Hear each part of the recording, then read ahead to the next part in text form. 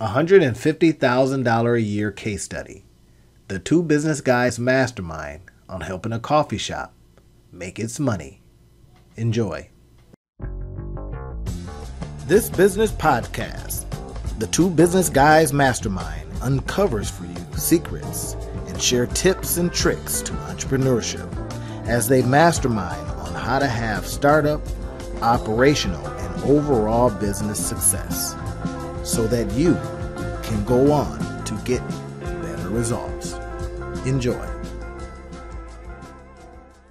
So, hey, Rob, let's get this guy to $150,000 a year. So here's the deal, Rob. I get a call the other day, and the guy says to me, "Hey, listen, I'd like you, take you to lunch so I can, pick your brain about growing my business." Mm-hmm. Well, of course, I love problems, and this is what I do for a living, helping people grow stuff, right? So I says, "Well, I'm going to just go ahead and bring it to us, man. How can we get this guy brand new startup? He's in a very competitive space. He's in the coffee space." Mm-hmm. All right. So we might as well say coffee/retail. And he's got specific things without getting into, the name itself. And I'll be able to send this to him. So you guys are listening. If you're in this space or similar spaces, listen in to what we're going to be talking about, because the questions that he has, and we're going to go deeper into it, but I'm thinking, okay, from initially hearing that, my wheels start turning, Rob, and how can we get him to his break even? Of course, he wants to, $10,000 to $12,000 a month, or $10,000 to $12,000. Yeah, $10,000 to $12,000 a month, or $150,000 a year. Now, what the main question I typically ask is this, Rob: if a person has an income goal, right? Because some people like impact, right? I says, okay, what would you like your business to make you a year? There we go. Right. I was just about to ask you, what's his revenue? Right. Do we know what his profitability is right now? None of that stuff has been, we haven't talked about that. Haven't talked about all that yet. This is the next phase. But what I want to start, us masterminding on, just based on a little bit of this information, right? Here's what I suggested to him. I said, listen, let's break that down into little smaller chunks. I says, remember that $150,000 a year is $411 a day. Now that's selling 7 days. He's told me, hey, I've sold a little bit at some shows. I got an e-commerce play. I looked at the website and I said, okay, it's not the worst website I've ever seen, but the website is getting no traffic. And he talked a little bit about that. I think he saw my stuff on LinkedIn or whatever, right? He says, hey, from an SEO standpoint, I'm not getting any traffic. Therefore, I'm not getting any sales. So I looked at that and says, well, I see why. And that's why I talked to him about it. So, hey, I see why it's not getting any sales from an SEO standpoint. Well, because there's nothing on there that drives traffic to it naturally. We'll get into that a little bit. But Rob, when we start hearing, I would like to get to X amount, right? Irrespective of cost at this point, let's mastermind on some of the ways that we would help this person get to $150,000 a year in a pretty competitive market. Definitely. And it can be competitive, but this is also one of those niche markets where there's people that's selling tea, selling coffee, selling all this type of stuff. And if you can make it some sort of, so the first thing is to figure out who is the audience that he's selling to. Absolutely. Right. And I don't know any of this information, right? We're coming off top. So there's a lot of questions that I would be asking to start off. Number one, who's the target market? What are their kind of demographics, psychographics, right? And what are their emotional triggers? So everybody listen to what Rob just said.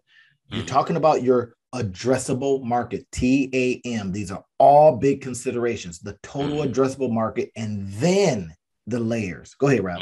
Right. And so ultimately, and like you said, when you're doing a total addressable market numbers, you're trying to figure out how much money is actually in the pool to begin with.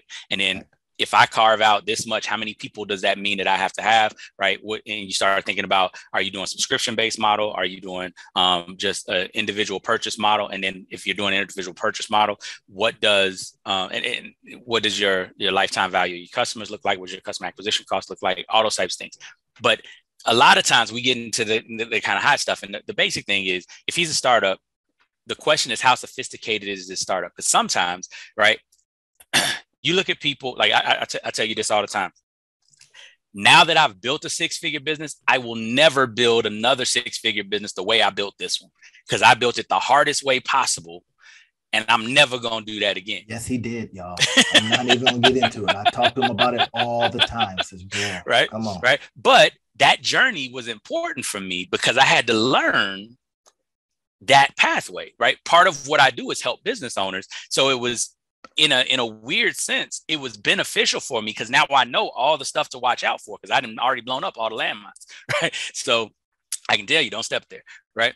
But in that space, if he's a beginning business owner, there's a lot of stuff that, here's the one thing that I learned when you're starting off in business and you're doing something yourself. Cause like I did franchise stuff before. I built businesses that were concepts that I took from other people's businesses, right?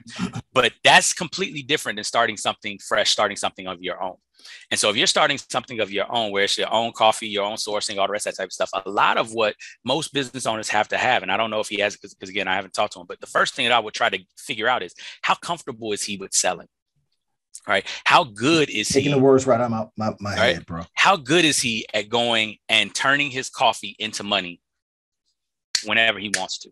Because that skill can translate.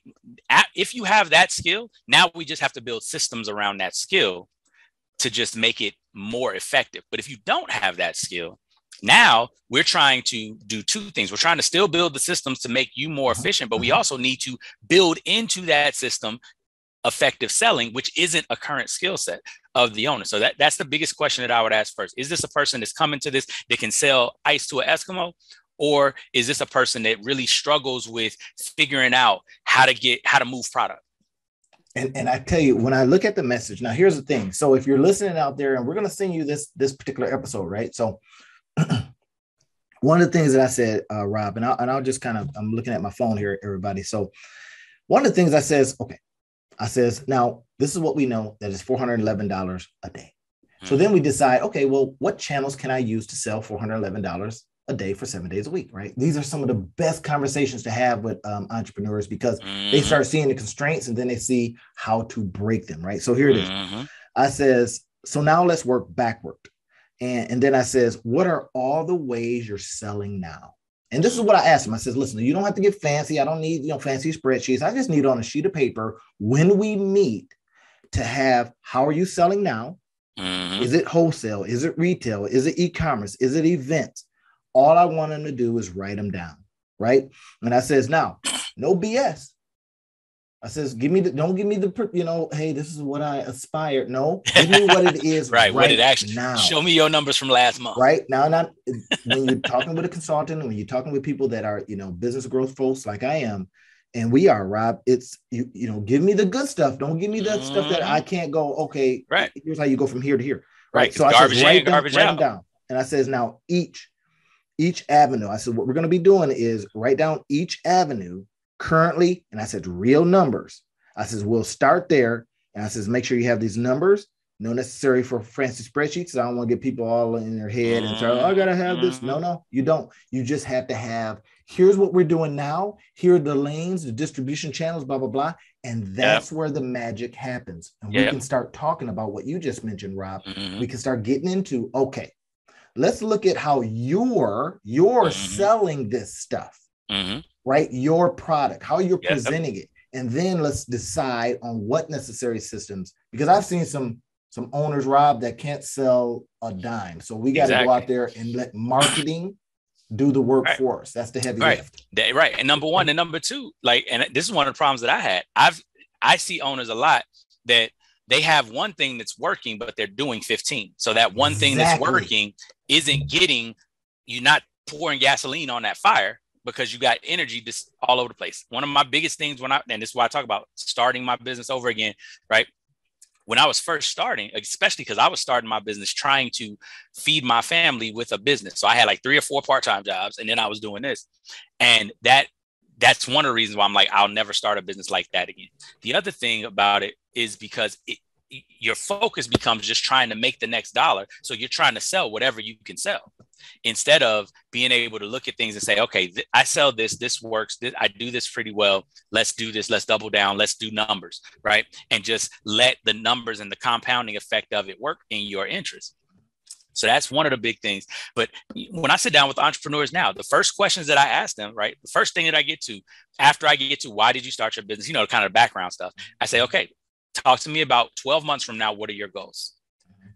Whatever they are, if it's revenue goals, if it's profitability goals, if it's productivity goals, whatever the goals are, what are your 12-month goals? But then here's the key.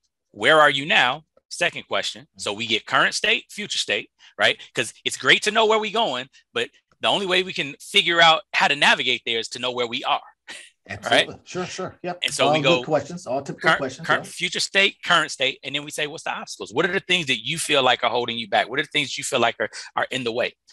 Because that gives me a sense of where their strengths are, where their weaknesses are, what their paradigm is, what their mindset is, how they see the world.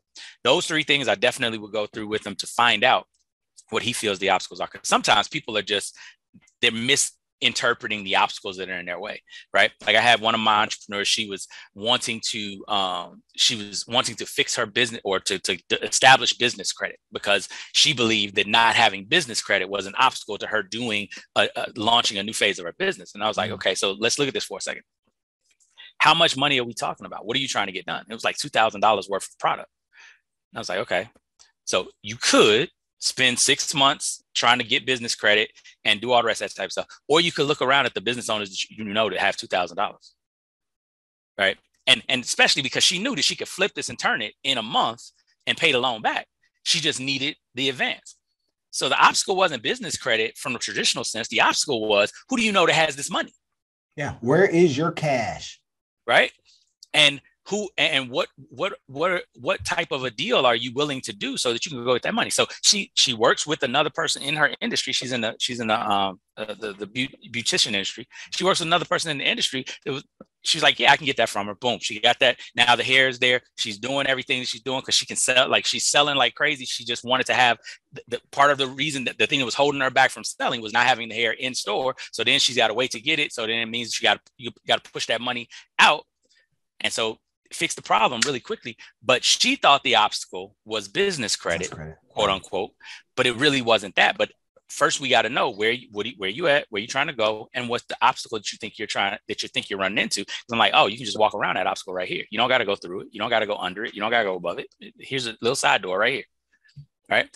And so for a lot of business owners, this guy specifically, I think that, listen to it. If he's trying to get to, 12.5K a month isn't a lot of money revenue wise. Like, it's funny. I say that now, right? It used to be a whole bunch of money when I first started my business, but from a revenue generation perspective, right?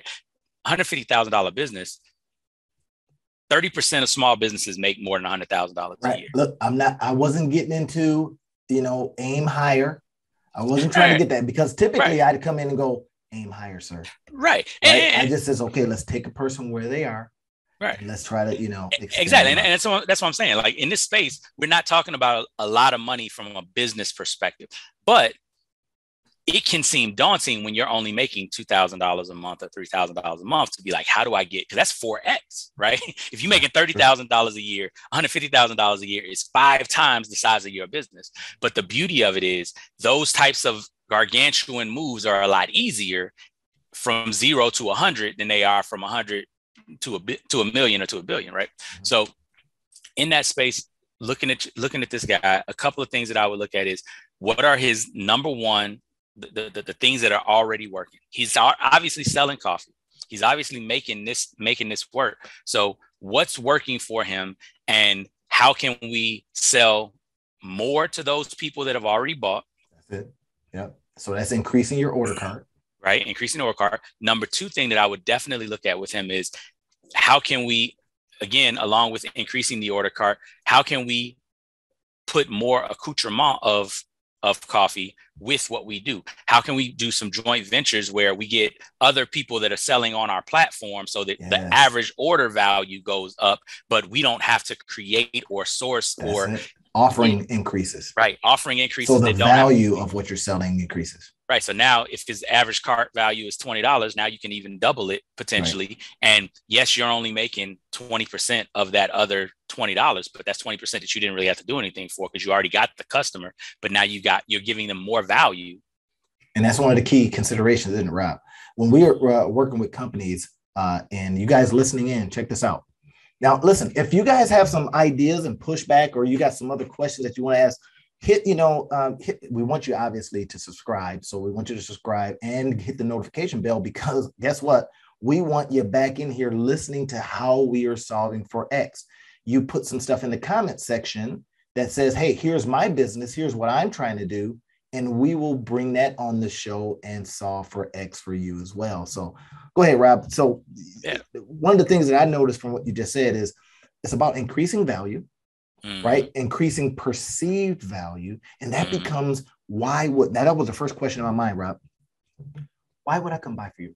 Now, I was over at the coffee shop when I got the message. I'm over at a coffee shop enjoying a cup of Joe. So then I'm starting to say, well, here I am at a coffee shop. Why this one? Right. Right. And why would I go to another one? Why What's would I do the something? value for of that coffee shop to me? Well, in one case, it's close to my house, so I can walk and all these kind of things. Right. So I'm thinking to myself, what is the value? Why would somebody come to your coffee spot? A. Exactly. Right. What would be the reason they would stay? B. And then what would make them come back?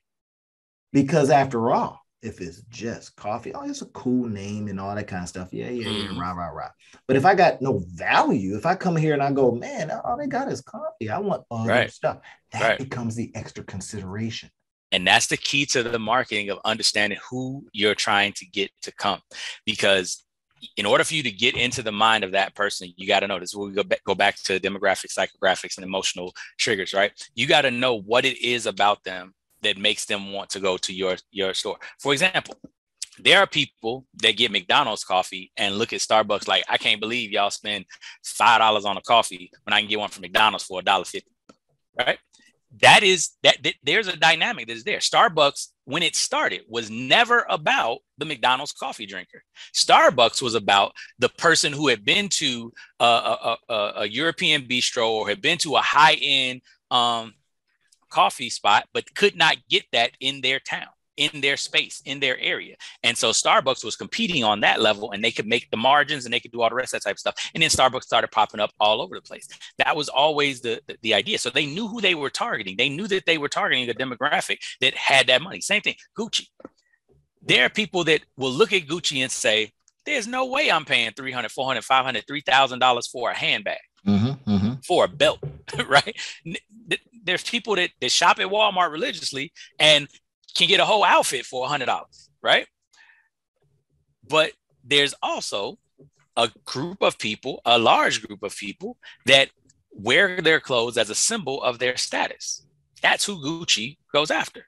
And they know that they can make enough money off of that group of people. They ain't got to ever touch that other group of people. That's the Walmart people. If they just deal with that group that they're there, like you talked about before, total addressable market, if they just deal with that group. So it's imperative that you do the research and know who is your market, who are you trying? Exactly. Right. You said something so key, man, and it just hit my head. I apologize for interrupting, but so, okay. Think about what Rob just says. It's not clothes as utility. Y'all hearing it? It's not clothes as a utility. It's clothes as something else that it does for you. Right? It makes you shine. It makes people feel that, hey, they've got some money. It's status. That's understanding the psychographics of the person that you're selling to. Now, let's bring that in. Who are you selling to? Coffee drinkers? Okay, you get the little bit of a dopamine boost or whatever it is you get from coffee. Right. But what else? All the way to the name. Now, here's something interesting. When I looked at the name of this particular company, I was like, oh, I like that. That's interesting, right? I looked it up. I saw some other things out there that, maybe, could get a phone call to you. But anyway, that's neither here nor there. But the point is, there's something about the name that suggests status. Okay. There you go. Let's take that. So this is the kind of work that we will be doing, right? And it is about, now let's take a look at that status. Let's take a look at that name. And do I have a subset of people that maybe I put a different price point on there? It's not just coffee, it's XX coffee. Exactly. And when you're drinking it. Right. So that to me, Rob, sets up the opportunity to sell more stuff. So now I got a mug that says that name. So when they see that mug, people know, oh. Exactly. Now you can take the status with you. Now you see how. Yep. So now you have the opportunity to not just sell coffee, y'all. you have the opportunity to sell all these other, as Rob said, accoutrements, accoutrements, whatever, right? You have a chance to sell more of that stuff. So now with any of your businesses, and now this is what we do here all the time. We mastermind, right? We're talking about how you can, increase your book of business, how you can streamline your deal. And we bring our experiences into this play. This is one of those opportunities. And I think the thing that people need to realize is like, a lot of times we feel like we got to do so much more, right? But just simple numbers, basic numbers, right? Let's say this guy is doing, he's doing $50 a day right now, right? So $50 a day. So we're talking about, that's $1,500 a month. Nothing major. Right? We got to get to 411. But here's the key. If you're doing $50 a day, and let's say he's got 10 customers a day, so that's $5 a customer every day, right? If you can get one more customer a day, right? That's a 20% increase. That's not blowing it out the water. That's not doing anything crazy. That's one more customer a day. That's a 20% increase on how many customers you have a day. Now, instead of $50 a day, you're doing $60 a day. That takes your revenues just in those sales, right, from $1,500 a month to $1,800 a month, just by getting one more customer a day. Yeah. Right now, here's where it really gets fun, because not only let's say he doesn't just go from 5 to 6, but then you also increase your cart, not prices. We'll talk about increasing prices as well. But let's say you just increase your cart again. Let's say you increase your cart so that they pay another $2 in the cart. So they get 2 other things. So the average price of each cart is $7 instead of $5, right? So now we're talking about $7 a day times times 6 customers. So now we're talking about $42 a day. $42 a day now, or not, did I do that math right? No, $50 a day was before, because they had 10. Oh, I messed up the number. So they had 10 customers, not, right. So again, so we increased one customer a day. That's 11 customers a day instead of 10 customers a day. I apologize. I did math wrong. So you increase one customer a day. That's 11 times 30. Now you got 330 times your $5 a cup of coffee. So what is that? Y'all get your calculators out now. Yeah. So what do we say? 330 times 5. Right now you're 1650. I had the math a little bit wrong. So now you're 1650.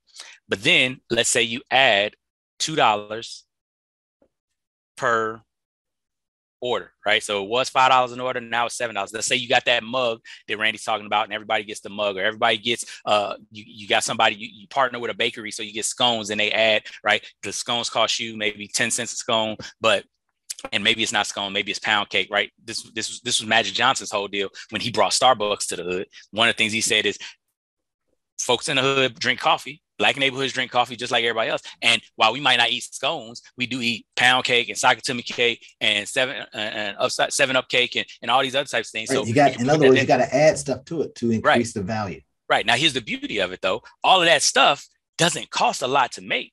Right, for the ingredients, for the cost of the ingredients for a Sakatumi cake, right, might be $3, but you can get 20 slices out of that Sakatumi cake, or maybe you get 8 slices. Let's say you get 8 slices out of that Sakatumi cake for $3, right? But you can sell every one of those slices for $2.50 or $3. One slice buys you a whole cake, right? Now, so you go ahead and now you just increase your cart $2 because you got some cake, right? So do the math real quick. Instead of it being $16.50, so now we're doing 330 times 7. Boom. You just increased your sales for the month to $2,310. So we just went from $1,500 a month to $2,310. That's $800 more a month, and we didn't increase but by one customer a month and one extra menu item on average per month. Right, these are the small types of changes that people can do. And it's 50%, 60% increase in revenue. Yeah. And that's what I love about when we when I get these kind of questions, right? When you guys send these kind of questions in, we like working on them and thinking about them, strategizing on them, and then coming up with, it just helps us think of all the different ways. Now, Rob, in my bag of templates and tricks and all that kind of stuff, I see way more opportunity. It just drives me nuts when I go even into my coffee shop, when I go into my spot over here, and I'm like, y'all need to sell me more stuff. Right. Exactly. So I take my cup in and I'm thinking, why do I have my cup when I should have your cup? Exactly. When, if I go to another spot, they look and go, oh, I see you've been over to such and such. Yeah. Where's your cup? I mean, now these are just little things, right, that you can add, but it's also perception things. Right. Now, next thing you know, now we know this from seeing very good campaigns of people adopting, let's say, Beats, right? Everybody was wearing them. Beats now, by don't Dre, get me wrong, they paid people to wear those, but the point is, they made way more money from than what they paid. Exactly. You start seeing the superstars that have your stuff. And I'm not saying this in this particular case, but anyway, somebody sees your stuff because that's a part of the marketing process. Right. And we start thinking about the integration of marketing into your play. It goes back to what Rob said. How are you selling your product? Is it you? Is it a system? Is it a process? Is it stuff selling your product? Yeah, and I mean, you go through it, just that idea, right? Because the thing that we want to talk about is joint ventures and affiliate partnerships, and you're the master of affiliate marketing and all the rest of that stuff. If you got influencers in your town, especially if you got a brick and mortar business, right? There are influencers, there are young people, there are middle-aged people. There's people that's got Facebook, Instagram, LinkedIn, whatever, that are doing big things in your town. Yeah. Actual price of a cup of coffee is probably going to be cents on the dollar, right? You could give them coffee for free for a year if all they did is put a couple of blog posts or a couple of check-ins at your spot on their social media as just a regular routine, but they get to come and get coffee for free.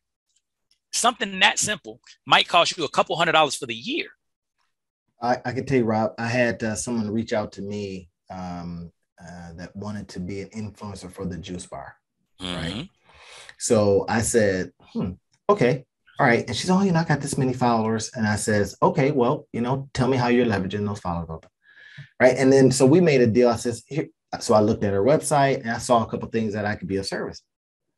So she's trying to pitch me. And basically I end up pitching her on, I tell you what, how about if I mentor you in a specific way to grow this, that, and the other? And she says, oh my gosh, I could probably learn so much from you. Now we make a deal. You do this. So I sent her, she says, well, I do a lot of stuff on TikTok. And I said, all right, great. I says, I've got some reels that are, some reels that I've been sending out. And I said, I've got some TikTok videos, or from those reels, you can turn them into TikTok. She said, oh, I'd love to. And in exchange for me helping her grow what she does. Now, could you do some of that? It speaks to what Rob says. Hey, look, we know what coffee costs, right? And we know that if you did some giveaways to some influencers and they influence the right folks, now you're leveraging that marketing opportunity. You may need to phase it. Okay, so we do this kind of marketing. Everybody thinks, oh, social media marketing. Well, that's just awareness marketing, right? Yeah. Unless you're driving people to your landing page that then gets them into your wrap. Exactly. I look at the website, I go, okay, if I go here, which is, I said, it's not the worst website I've ever seen, but when I go there, I don't know what to do. It doesn't speak to me. There's no SEO. It doesn't tell me a story that progressively gets me to yes, number one, yes, number two, yes, number three, right? Yep. Yes, number one being, yes, you have my attention. Yes, I will engage with you. Yes, and that becomes what the journey then is on that side, right? So it again goes back to, how are you selling? And are you out there knocking on doors? I want you out there doing whatever you have to do to get to the income goals that you want. Exactly. Right? And if you start seeing that the one channel is working better than the other, everybody, listen, that's the one you pour the gasoline on. While you test out, try, dip a toe into some of these other areas. But we know that distribution channels or specific channels, marketing channels work for a while. And then everybody else starts doing it. And then they stop working. That's why you always want to constantly have a toe dipped into other opportunities. Yeah, multiple streams of income, as Bob Proctor says. So let's think about that. We're going to wrap up with just going over that overview on how we, want to help get this guy get to $150,000 a year. Now, that's not our goal. That's his goal. And like off camera, Rob was talking about a business he's working with, and he can almost tell you, you will get further than that if we just do these steps. Now, I got your goal, even though we look at it and we go, well, that's kind of a low goal. We don't mess with people's, mindset. We just show them take these steps. Yeah. And then watch what happens. Right. And I always love it. And watch what happens. Right. And I always love it because what we do, again, sometimes, and this is one of the things I think where we kind of are different than a lot of the other coaches that are out there. Because there's a lot of people that are out there that'll tell you what to do, how to get there, all the rest of that. But I always pride myself on understanding there's a gap between theory and practice that a lot of people struggle with, because they go and read books and see TED Talks and go to workshops and watch podcasts and stuff like this. And they're like, yeah. And so now they understand the theory. They understand that there's a pathway to get there. They understand how that you can get there, right? They believe that it exists. But then there's still the question of, how do I put that theory into practice? That gap is what stops a lot of business owners. And a lot of times it's a belief gap. A lot of times it's I've just never seen it gap. There's a whole bunch of stuff that's there. And it's really imperative that, and I want to say this to all of you all that are listening right now, don't get caught up in the belief that you have to do everything perfectly. That's not how it works. The whole key is, over time, you may have your goals. And most of my business owners that I work with, they'll have goals, and they'll have 12-month goals that will hit in 3 months, 4 months, 5 months. And they're shocked because we're there, and they're like, so what do I do next? We celebrate the fact that we got there, and then we can think about new stuff. But it's important for you to start with the 12-month goals. If you get there faster, great. But it's important because your 12-month goals, when we ask you in the moment, is as far as you can see. And that's okay. It's okay that you can't see much further. That's what we're there for. That's what we're there to help you with. And that's why Randy talks about, we allow people to have their goals. We don't bust your dreams, be like 12 months. That's all you're trying to do. That we don't do that. And the main reason why is because sometimes you have to get to the top of one hill so you can see the mountains. Just because we know that there's mountains on the other side, it's very difficult to actually prove to you that there's mountains on the other side when all you can see is this hill. So we take you to the top of the hill so you can see the mountains. And now you get excited about going. So don't allow anybody to kind of kill your dream of getting to the top of that hill. Like that's inconsequential. It's still necessary on the way to climbing the mountains. So I just wanted to put that out there for people, because I think a lot of times there's a lot of coaches that are out there that are like, you should want more. You should believe. If your dreams don't scare you, you're not dreaming big enough. It's like, pump the brakes on that. Like, this is scaring me to the level. Up there a little bit there, buddy. But we start thinking about platitudes, everybody, right? We're going to have all kinds of people that have all kinds of platitudes, right? And we'll wait till Rob unfreeze.